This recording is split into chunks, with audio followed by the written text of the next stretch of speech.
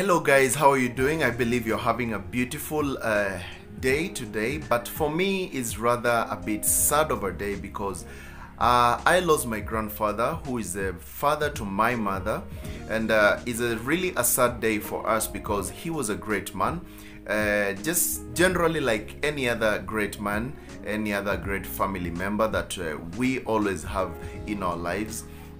But there's something a little bit exceptional about my grandfather which made me do this video, and I want this video to encourage you when it comes to general life, and also to encourage you when it comes to business, and encourage you when it comes to just improving yourself in whichever way. Just if you are very keen on my videos, you saw the video that I did the other time about my trip for Christmas, where we are going to have a good time with my grandfather. We went and visited him. He was a bit sickly. He was having this sicknesses for old people, that is of course blood pressure and sugar and all those kind of diseases for old people. But he was really a strong man who kept himself as hard as possible just to make sure that everything works out well. And the reason I'm doing this video is not just to mourn, but to celebrate a life, and of course be able to learn a few things from the story, from the life of this man. So before I start, let me give you a little brief history of who this man was. My grandfather, who is called 𝗕𝗵𝘀 𝗬𝗵 is basically the name that I was given. My middle name is keithmuoki. So I am called after him, and so he meant a lot to me. He meant a lot to me, and he's mentored me in so many ways when it comes to life and many other ways. So he was born some time back. I don't really know the exact date, but I believe it's around 1940s, somewhere there. He was born, and he did not really go to school because the only education he had was up to class 3. That is all the education that he had. But he was a very energetic and go-getter kind of a person, because back in the days he was working as a houseboy for the colonialist, and he used to do ironing of clothes for them, shining shoes. I remember he used to tell us all the time that whenever you shine a shoe, make sure that you can see your picture in that shoe. That's how much focused and perfectionist he was. So he always taught us that whenever you do something, do it with all your might and make sure that you achieve the goal that you want to set. So apart from that, he was also a business person. He was able to gather a lot of wealth for himself. That is back in the days by selling goats and selling sheep, selling cows. He could trek all the way. You know, Kambas are known to be long distance traders. He could walk from one area to another, buy some goats here and go and sell at a higher price in another different place, walking all through. There were no cars back in those days. He accumulated a lot of wealth from selling cattle, and of course after that he started buying land. He bought different acres of land, and then at some point he was among us one of the wealthiest people that we could ever think in the area of Masinga and Katuli and Kiva and those areas, because he had hectares and hectares of land, and of course properties, buildings. And at one time he was also awarded the best the longest serving petrol station dealer in Kenya, that is Caltex petrol station. The petrol station you'll find at Masinga is still owned by him even to date, and it has been there for a long time. Actually, it was among the first petrol stations, Caltex, in Kenya. He was awarded that for holding business in a level whereby he never stops. He's been all through consistent, working his way out. And as well, he had an hardware. Even by the time he was dying, he was still staying at his hardware, which is at Masinga.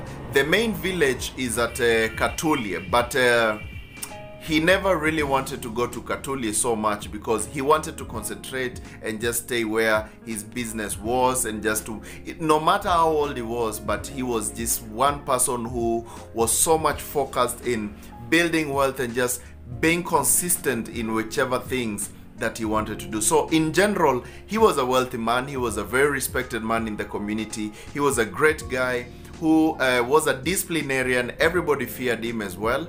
So there are various things that I've been able to learn from the death of my grandfather, and I want to tell you shortly so that you can be able to be inspired in one way or another. So the point number one that I'll tell you that I learned from the death of my grandfather is build wealth when you can. Build wealth when you can. Many a times that we have opportunities to build wealth and we keep on relaxing, and we don't want to do to go and pursue our ideas that we have in mind. My grandfather always worked towards his dreams, no matter how much he did not excel in school, because that time school could not help you in whichever way because there were no schools. He did not relent or look back upon himself or see because I've not achieved in my education, I cannot build wealth. He started from the smallest things that he could be able to do, that is selling goats, selling chicken from one corner where you buy cheaper and you go and sell higher, and that one thing made him to become a very exceptional business person. And as you continue doing the same, you gain experience, you gain ideas, you gain knowledge of doing things better and better and becoming a better business person. So one thing is build wealth when you can, because it will come a time that you will not be able to build this wealth. If he could not have built this wealth over the years before other people got into the market, maybe he could not have been as wealthy as he was by the time of his death. So, and of course, investment is key. As he built wealth from selling cows, he did not just stay there selling cows. He started buying pieces of land. He started building buildings, started investing here, investing there, investing in circles. He was trying as much as he can to build wealth all around him, and that is what sustained him. Even to by the time he was dying, he was one person who really never even needed to work so that he can make a living, and he did not need to really expect a lot of things from people. I remember the time that we got blessed by him. He called us for some blessing ceremony, and after that, you can imagine he had 2 wives and a number of children, and those children have children and children, you know. It's a big community, and all of us who came there, he gave us a lot of gifts. He gave us money, transport fare for all those people who did not have, and he was an old man. And not that people went there to ask him for money, no, he was a very generous man. He will always give out things to people. He will always help other people whenever they need help. He has educated so many people. So another thing that I learned is that whenever you have money, be a giver, because the more of a giver you are, the more you're going to be blessed, and the more opportunities are going to come over and over to bring in the better you that you've always wanted to be. And the other point that I will tell you is keep family close whenever you have the chance, you know. Keep family close whenever you have the chance, or whenever possible, because you will need them at some point. The reason I'm saying keep family close is that I've told you my grandfather was an exceptional businessman who put in a lot of wealth for himself, but it reached a time that he could not be able to help himself. From the last video that you saw, you could see him being fed by his brother, being fed by his daughter, that is my auntie, and my mother, and all of us. We always came there. I remember I also bought him a wheelchair to push himself over and over just outside there to get some rays of light and all that.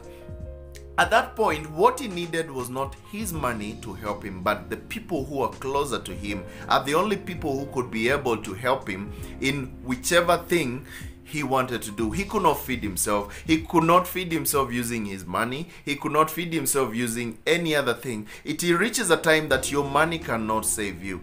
The only thing which can save you is the people who are close to you, people who care about you. So that is one of the things that I also learned, that keep family close, keep people who you love close, because one day, one time, you will need them to help you out somewhere. The other thing that I learned is that money can't buy you life or buy you friends.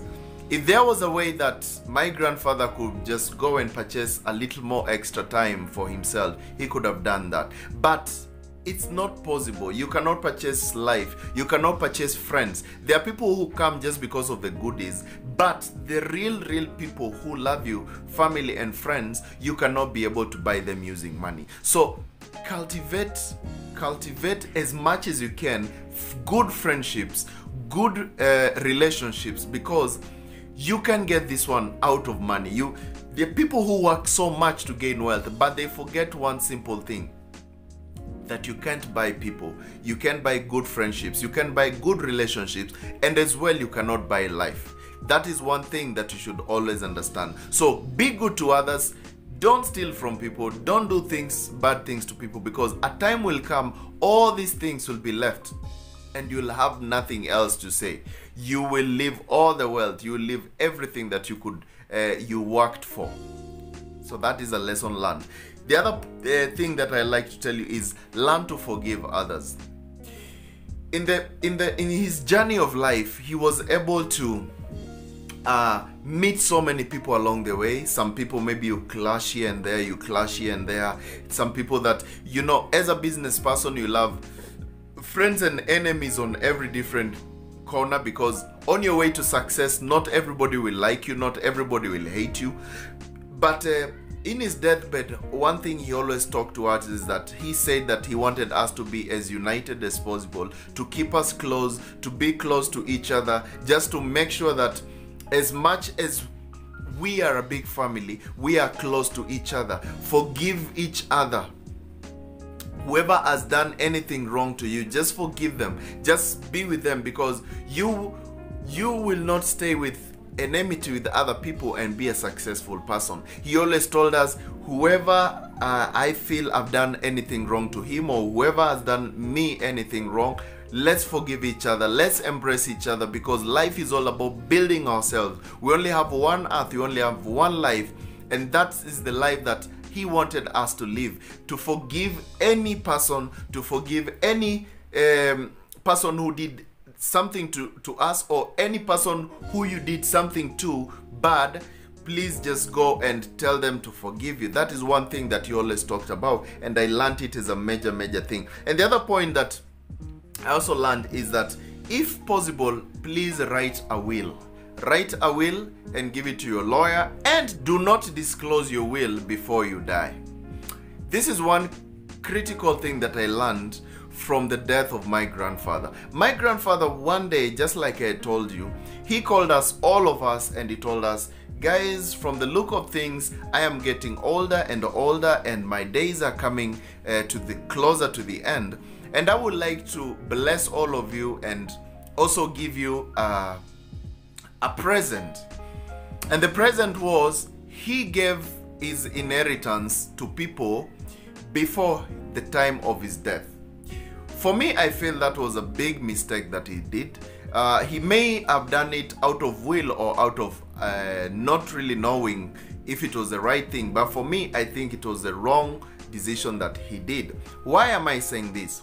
Because he gave out houses, buildings, petrol station, land, cars, everything that he had. He allocated, this one is yours, this one will be yours, this one will be yours, this one will be yours, and he gave them verbally and explained to every person that these are the things that we have given all of you. So guys, stay in harmony, enjoy, have a good time, and during my last few days that I'm about to die, just take care of me, just be with me, and all those kind of things. But there's one thing which really happened.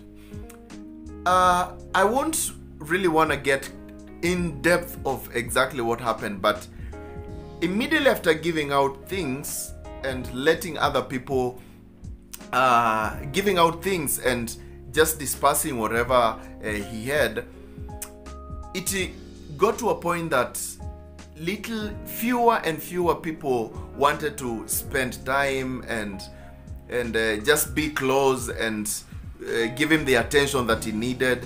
And I tend to think that is because whenever you have understood, I own this, I've been given this, I've been given this, you necessarily don't want to think about how do I need to show gratitude to this old man, whereby I've already known what I'll be owning, and I just maybe, if he dies today, I'll own this, I'll own this, I'll own this. For me, I think if it was if there was a better way for me to, I could explain to him if he was here. Of course, he was a disciplinarian. He's a guy that you cannot just go and tell him your ideas and your 2 cents decisions. But according to me, I think writing a will is much more better, because if he could have come in this party and tell us, guys, I've written a will, and this will is with the lawyer, and the lawyer will disperse the will to people. The lawyer, Mr. 𝗕𝗵𝘂, or the law firm 𝗕𝗵𝘂, will disperse my wealth to you guys after my death. So guys, I wish you stay in harmony, be cool, and take care of me on my last days on earth, and whoever will not take care of me during my last days on earth, I'll go and amend the same on the will, or I will go and change something and give to the person who was taking care of me, or I just say one word to the lawyer to change something, or a little spike on the same. I think that one could have changed the way the last days were like. Yes, in every family you will always see their wrangles here and there, especially when a rich man dies and there are properties involved. You have seen so much, like even here in Kenya, we always hear stories about Kirima, we always hear stories about Michuki family, we always hear stories of, there are many stories. I don't mean to be specific on any family, I've just given an example. But these wrangles come when people do not, there is not a proper plan of succession of properties, and especially properties and things usually divide people and make people start fighting over things. So for me, I will tell you, if you're a rich person, or if you're family to a rich person somewhere, and you know they are at some point you can really see they're getting old, or just general, even if you're not getting old or something, you're rich and anything happens, we're living in a world whereby you never know about tomorrow. Please